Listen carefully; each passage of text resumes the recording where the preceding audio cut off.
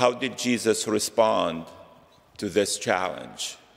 There's one of him and so many who were flocking to him, needing something, needing healing, needing direction.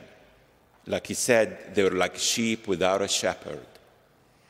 And Jesus did not feel overwhelmed, said, look, I can do this. I'm going to go back to my carpentry shop.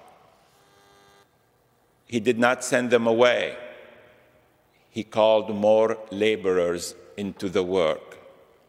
He called his disciples, and he empowered them to do the work that he was doing. Now, we can think of curing the sick and, healing lepers, driving out demons as physical things, physical illness.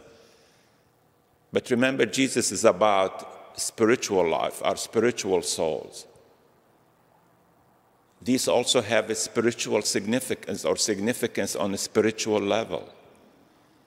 Today, the curing that Jesus calls each one of us to do is to cure people from their physical or spiritual illness.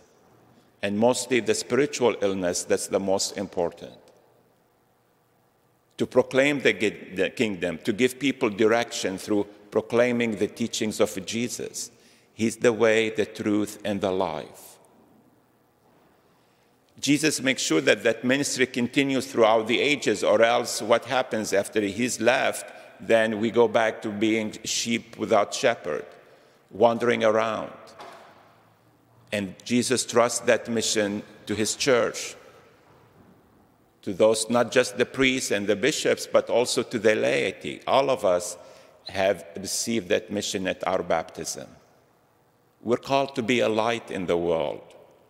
We're called to live our faith, to share our faith. That's what proclaiming the kingdom is all about, by the way we live our lives and not just only by our words.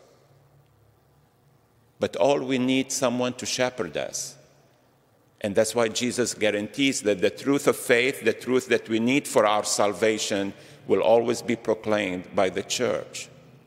Not because the church is perfect, but just like he did with his disciples, it wasn't their power, their knowledge, their opinions that they went proclaiming, but Jesus gave them the power.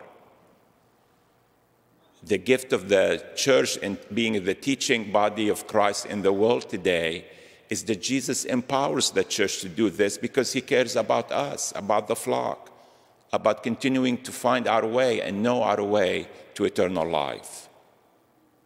We're all sinners, no one is perfect, but what's perfect and true is the truth of Jesus Christ that he preserves for us through the teaching authority of the church.